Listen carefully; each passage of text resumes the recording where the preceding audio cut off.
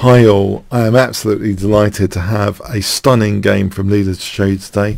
Leela against Komodo.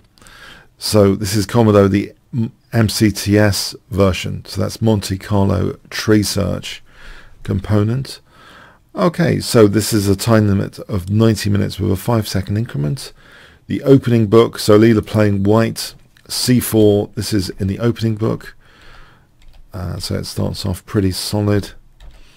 Some bishop g4 here, knight bd2, knight bd7, end of book here. We have queen c2, e6. So the bishop is clearly outside of the pawn chain. That's good news in a way, it's not a blocked in bishop.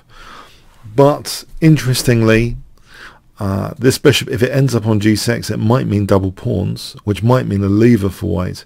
So is this going to be tapped into, this property of this bishop, if it ever has to go back to g6? We have b3, a waiting move, not castling. Bishop d6. White castles here. Bishop h5. Bishop b2, which reinforces the grip on the dark squares, especially e5. Queen c7. And now a tension release move you might be surprised with. c5 is putting some grip on dark squares though. Bishop e7. And now I find this quite amusing actually, and deep. This next move, I wonder if you can guess it. It's a kind of positional move. 500 points if you can guess it. White to play here. Okay, you might consider it an anti-positional move. Doesn't it weaken the light squares? I think the fun thing about this is that it kind of anticipates the bishop going to g6, having double pawns, and then king g2 and using the g6 pawn as a lever with rook h1, h4, h5. It's very, very deep-sighted vision here, which I guess if the game wasn't like that I wouldn't say it now, so maybe it's the benefit of hindsight as well that I'm saying this now. But g3, if you look at it on its own merits, superficially it weakens light squares. a5, a3, black castled, b4, and now bishop g6. Quite often, I believe Levin Oronian, for example, is one of many super GMs using this system. But usually this bishop is around here exchanging off for this bishop, trying to exchange off, and then black's usually playing a move like b5 after. So just getting rid of the bishop. But here there's a slight downside penalty if black has doubled pawns. Which is the case now after bishop takes g6 hg, and I did try and investigate here, was this bishop g6 actually forced? Is that the case? Well, let's say this, knight e5, rook b d8, h3. It seems as though the bishop could be nudged in any case, and then stuff like this could happen where, you know, king g2 and rook h1 might be follow-ups for, you know, later f4 h5 with a dangerous attack. And an intensification of light square pressure. If we look at this again, if knight takes e5, I noticed here white could actually play this, and then bishop d4 is a strong move, not f4, much stronger than f4. So for example, knight takes e5, f4 now, putting the bishop back. This gets a very promising position for white with a clear advantage, this kind of scenario. If we look at that again with, instead of knight takes e5, well, sorry, instead of trying to trap the bishop with g6, this doesn't really work out that well with h3. So for example, king takes g4, and then white again ends up with a really good position in, it seems all variations, just white ends up with a very good position. So yeah, I've been checking this out. If here, by the way, rook takes h3 instead, you might ask, then f4, and then if the black rook's double, white ends up being okay in this scenario with a small edge. So it seems as though yeah, bishop g6 becomes necessary. So Leela took, and we have bishop c3 now, so some dark square grip on the queen side, some resolving of tension there, rook fb8, and now king g2. So this key move, so white intends to make use of h4, h5, it seems. Knight e8, rook ab1, queen c8, h4. We have knight c7, rook h1, knight b5, rook b e1, not minding the knight exchange on c3. Knight a3 was played. If we look at knight takes c3, what is the implication here? It seems as though white ends up with an advantage anyway. For example, like this, white could end up with a nice position. Good prospects there for white. It seems, yeah, this clamp on the position on the dark squares, that pawn might be vulnerable later, might be ganged up on with, you know, maybe queen a3, knight b2 later. There's prospects for white there. So knight a3 not committing to that exchange of minor pieces. Queen c1, knight b5. And now this is really interesting, e4, for very interesting reasons, and I tried to conceptualize this, what's going on here with e4 if black's not taking, but let me get the pawn to e5 first. So this happened, a bit of playing around there, and again bishop c1, so not committing this pawn any further for the moment. b6, and here it is, e5. So in one respect, of course, e5 looks as though it's just got the intention of putting pressure on g6 to make h5 you know, under greater pressure for g6. Sure, that's one aspect. But another aspect, if you look at white's pawns, at the moment, all of them, without exception, at this moment, are on dark squares, and they're sort of poking in to dark squares. And the fun thing about this poking into dark squares, is some of them might actually be tactically sensitive later. If pieces are also on dark squares, these pawns provide outpost squares, basically, even, you know, tactical outpost squares. One wouldn't generally consider you know, f6 an outpost square, because it's surely it's covered with the g7 pawn, but nevertheless these are kind of outpost centric pawns for d6 and f6 and b6, and a5. If the knight ever moves to a5, it's supported. So we've got these outposts on dark squares to think about tactically. It's like when we do a battery in chess. When we double rooks, we're kind of providing support for infiltration. So in a way, these are providing support for infiltration tactics. So just bear that in mind. Knight a6, bishop a3, knight c7, and a bit of playing around here on the queen side. Now knight g5. And we get basically a lot of pressure now being emerging. Black for the moment doesn't play bishop takes g5 and plays b takes. You might think, well, hold on, what about this pawn here? It turns out this might be too slow for black's king safety after knight f3. This position after h5, it looks as though there's a convergence, a common square of attack as well. The queen's got a nice view on h7. So for example, like this, it's dangerous for black. This position gets super dangerous. For example, like this, with knight f7 threatening checkmate with rook h8. And if we get this position, white's just winning material. Black's having to distract there, otherwise there's big trouble in other variations. You know, otherwise, yeah, there's just huge trouble here. Okay, so if we look at an alternative, let's see. Instead of b takes c, if we looked at bishop takes g5 hg, this position with the queen going to f3 is dangerous. So even if the d4 pawn is sacked, this battery on the h file going in on the h file would win the queen if nothing else, and that's a big advantage for white there.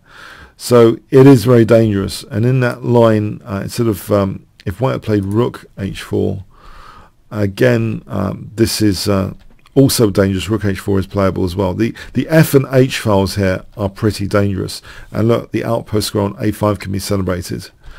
But yeah, this is too much for black, this kind of stuff. But anyway, b takes for the moment was played. B takes, rook b4, knight d f3, bishop takes g5 hg. So again, we have all the pawns of white on dark squares, and these kind of outpost squares supported. Okay, not a5 anymore, but these are the supportive outpost squares to think about from a tactical perspective as well. Pretty interesting that white's pawns are like this, so like drafts or something. So queen a8, and we see the queen coming to e3 on dark square, and there's dark square support, of course, as we mentioned. Queen a6, queen f4. So what's the concrete problem with black's position? Well, the H file is one clear thing, looking at doubling rooks, etc., and things like also knight h4 to g6 if the king ever wanted to step to f8. So there's a lot of dangers. It seems the king wanted to make a run for it here and played king f8. We have rook h8 check, king e7. And now, with all this talk of dark square tactical outposts, I've given you a little bit of a clue for the absolutely stunning move that was played in this position. I'll give you 10 seconds. Please try and pause the video. Try and work out this move for yourself. It's a move of supreme beauty to behold. I've played such a move once against FM Kromos, which I mentioned in a Quora post. What does it feel like to play a brilliant move? Elated, as if you're creating a work of art. So what's the move here that white played? If I give you, yeah, take a few seconds, pause the video, try and work it out. White to play.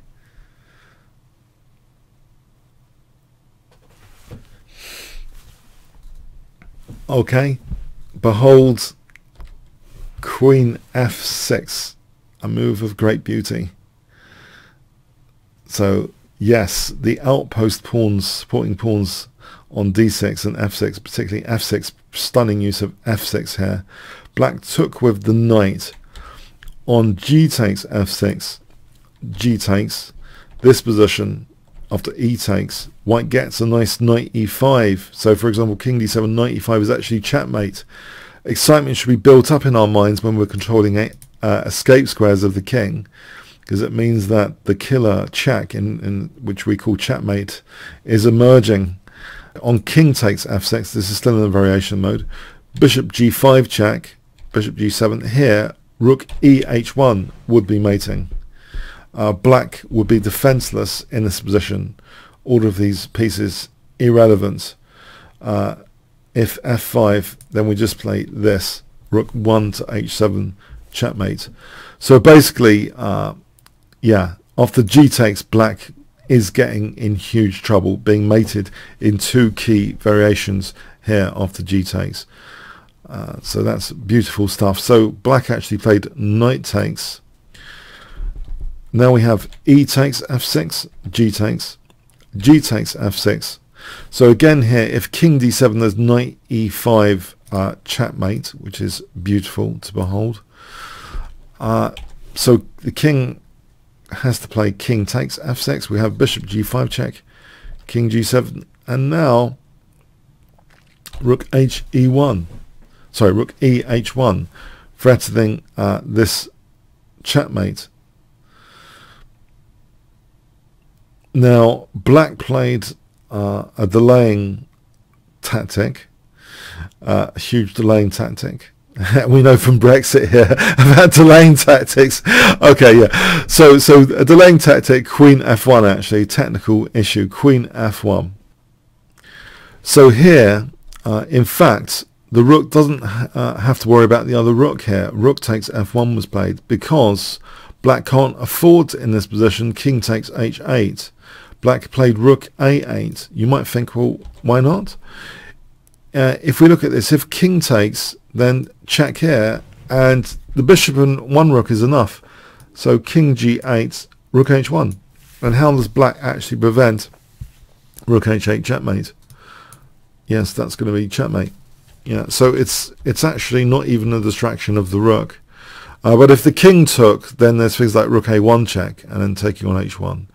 So it's better to take with the rook, and that's a piece up. Thanks very much.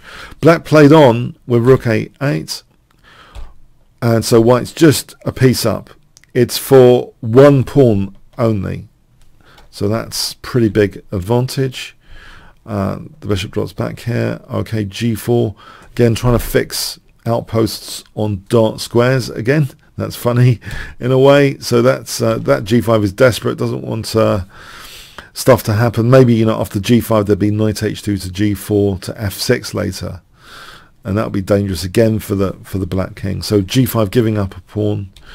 So it's just a pure piece up here. Now it's all over really, bar the shouting. So this is all pretty much over. Black's just getting torn to pieces, and we're waiting for both sides to think it's +10 before it's a virtual resign. Here black kind of virtually resigns, plus 10 for 10 ply. Now if the game continued here, rook a8 would be a good move, because that is threatening rook h8 checkmate here. And if black so d3, that is checkmate. If black wants to delay things, then knight g5, for example, check. And these two pawns, passed pawns, are just winning here for white. That's overloading black anyway. So if you wanted to see the long route to the checkmate, here it is. Okay, I'll take you to the game ending. So king h6, the game ended. So I found this game quite instructive. From the sort of funny point of g3, it's like bit funny knowing that there'll be double pawns to pick on later, and that the king is going to be useful for king g2 and h pawn coming up. I just thought that was a bit funny, g3, funny looking, but it makes perfect sense in retrospect. The other thing is, yeah, having the pawn on e5, the tactical benefits of the virtual outpost squares, even though we wouldn't think of f6 as an outpost because of g7, it kind of was tactically.